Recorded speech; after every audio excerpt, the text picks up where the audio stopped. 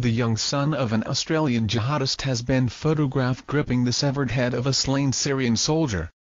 Khaled Sharouf's son, believed to be aged 7, used both hands to hoist the decapitated head up as he posed for a chilling photo.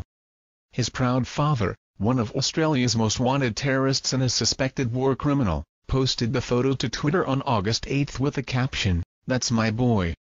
The extremely graphic photo, seen on Twitter by Daily Mail Australia, is believed to have been taken in the northern Syrian city of Raqqa, according to the Australian. With an uncomfortable expression on his face and clearly struggling to grip the head in his hands, the boy stands posing in front of a fence that featured the severed heads of apparent enemies of ISIS. Dressed in an innocent blue t-shirt, checkered shorts, sandals and a cap, the youngster looks more as if he's dressed for a holiday tour than a war zone.